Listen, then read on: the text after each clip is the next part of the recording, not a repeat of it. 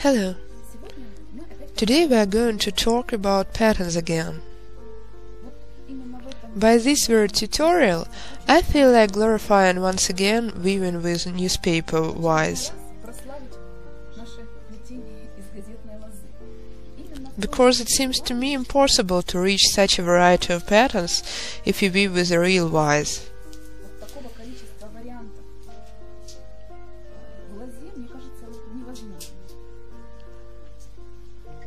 Of course, I respect natural materials as well. But this very lesson is meant to show that our type of fancy work prevails wicker work in decorative opportunities.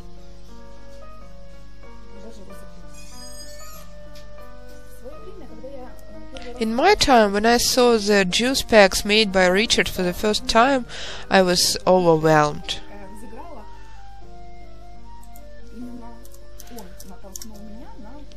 It was him who inspired me for this tutorial.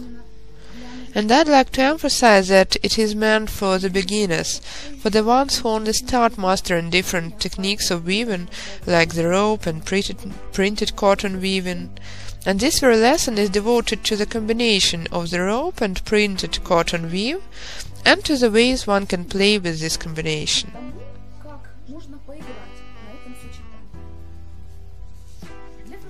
For shaping the pattern, several factors are important. First of all, it is the color of the poles.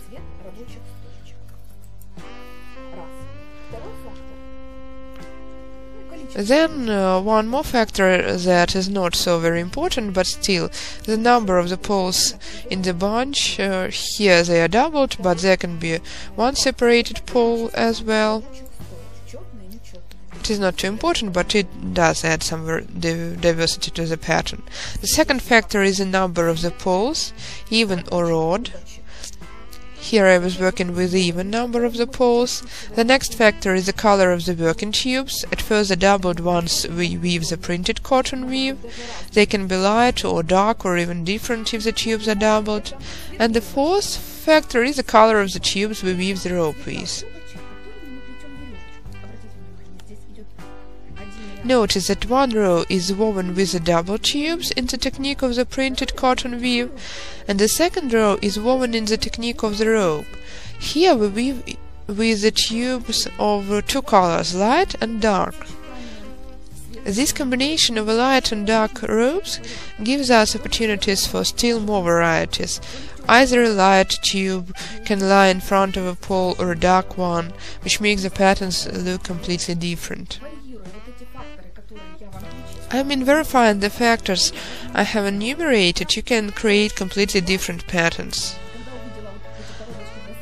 Those packs for juice from Richard have fascinated me. Besides, you can also verify the number of the working tubes in a bunch. You can use triple tubes instead of doubled one, or each tube separated. You can use 4 tubes. I will give you the links to the Richard's packs, and you will see the way the master has played with possible varieties and what a space for imagination, creativity and invention of new varieties he has offered. Today I'd like to tell the beginners, I mean those who try thinking over possible varieties, but for whom it is still hard because they have too little experience. So I'd like to tell them how I personally was looking into the topic. I'll tell you about the way I was seeking. I have tried different combinations of colors and shapes. Some of them were successful, some were not. What conclusions I have made? First of all, this pattern is more suitable for square shapes than for round ones. I have woven one more box of round shape, but it still seems to me that on a square shape it looks clearer.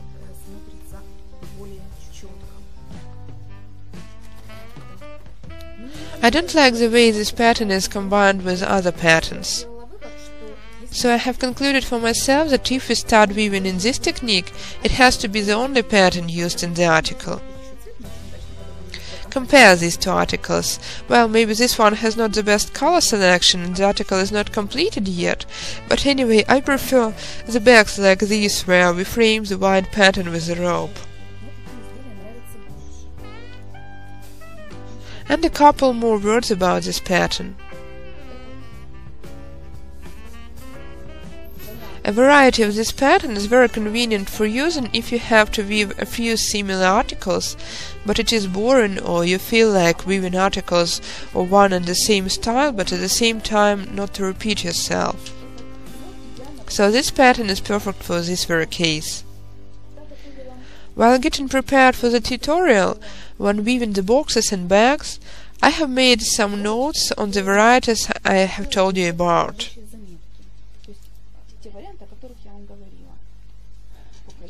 On the number of the poles, on different colors, and I'd like to weave these boxes using the variety with the even number of the poles, the poles of the light color, the dark double tubes for printed cotton, and the working tubes for the rope, one dark tube and another one light. You will see everything in the process. I've been thinking over several varieties, but it is the one I've chosen. On the scheme it looks this way.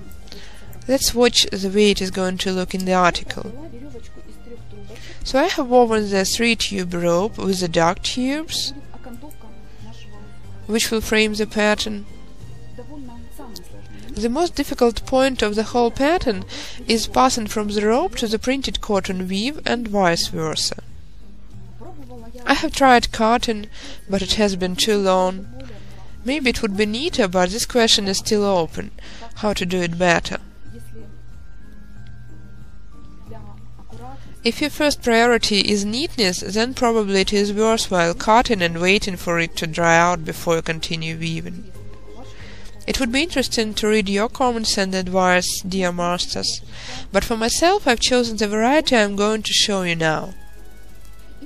So, I have woven the rope with 3 tubes, tucked in one of the tubes downwards, and then I pass on to the printed cotton weave with the 2 remaining tubes. Now I'm going to lengthen them.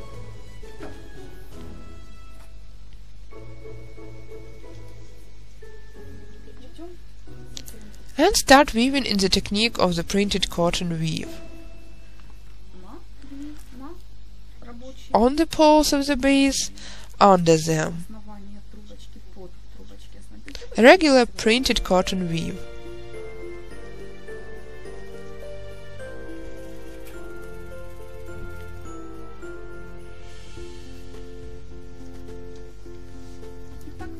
And this way up to the end of the row. Now look, we have woven one row and I'm starting to think. I will need, following this scheme, the pole that has turned out outside to be covered by the dark tube of the rope. That is why I am modeling the situation for myself. I am passing to the rope, I will do this way and will get the dark one next. So I have to turn the tube, which is an upper one, into light. I have to replace it with the light one. I'm going to replace it behind the pole. Let's model the situation once again. The replacement has to take place behind the pole, that is here, for the joint to be hidden.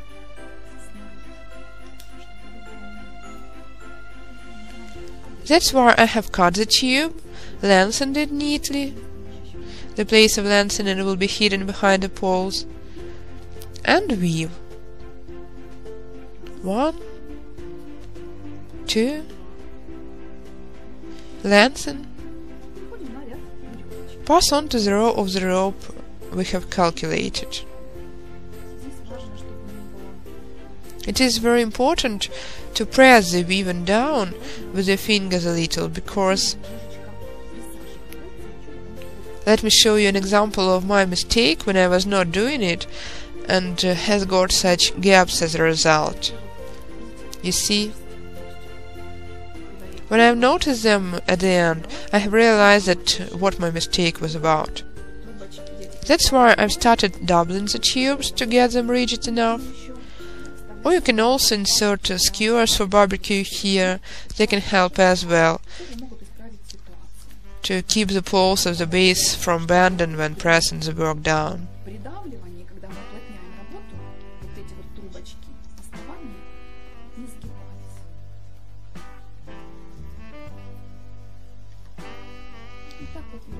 And this way we weave a row in the technique of the rope. So we have woven the row. Again we have two tubes in the end, a light one and a dark one. We replace them with two dark behind the pole again.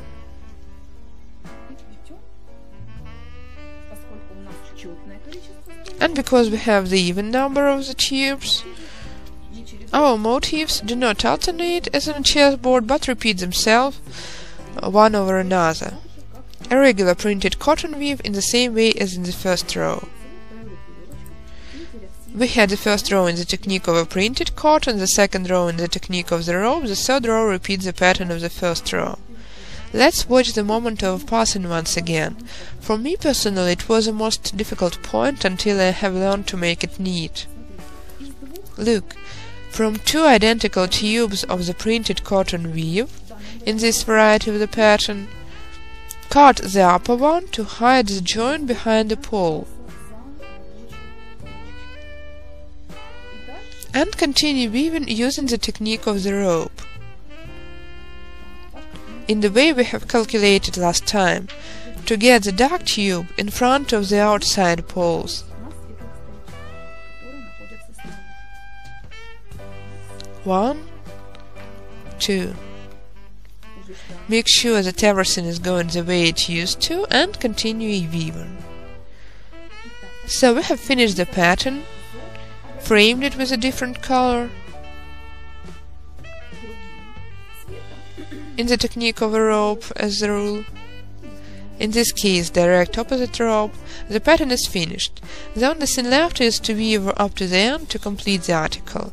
But because the topic of today's lesson is a pattern, so a few more words to sum up what concerns the very pattern. What you have to pay attention to. First of all, the poles have to be rigid. Secondly, you have to press the work tie down while weaving. The third thing, the point of passing has to be neat. We have discussed already how you can do it. Actually, these are the most essential points. One can either make mistakes or make sure to avoid them. So, thanks again to the master Richard for his idea and his wish to look into the pattern. And once again a couple of words to sum up that the way the pattern will look depends on the color of the poles. Secondly, on the evenness or oddness of the poles. Then the color of the doubled working tubes and the working tubes of the rope. And finally the number of the rows to be repeated. The number of the tubes in the printed cotton weave and the number of the rows repeated in the rope. So there can be multiple varieties. I wish you vivid imagination in creating new and new patterns.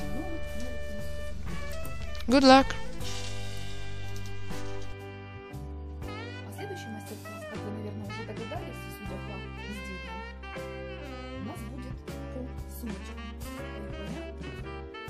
Мыслей много, пока ничего оформляется в мастер-класс, поэтому до скорой встречи.